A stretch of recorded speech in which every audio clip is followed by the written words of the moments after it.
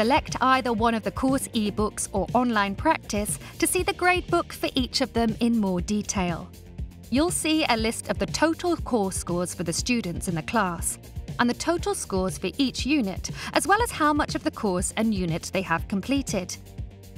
Use the grey arrow buttons on the right and left of the screen to scroll through and see all of the units of the course.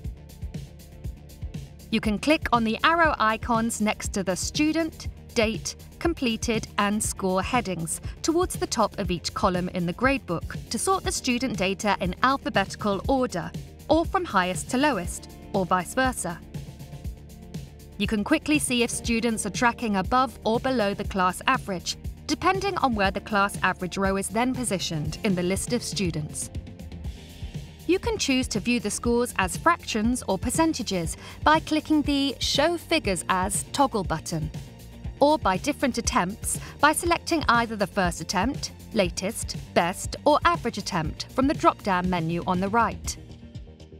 You can also view the scores out of all the activities, or out of just the activities that have been completed, by clicking on the Show Scores Out Of toggle button. And you can filter by score to highlight those below a certain percentage.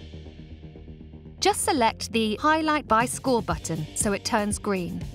Then click on the slider on the right and move it to the percentage below which you want the scores to be highlighted. The scores for these students will then be highlighted in blue.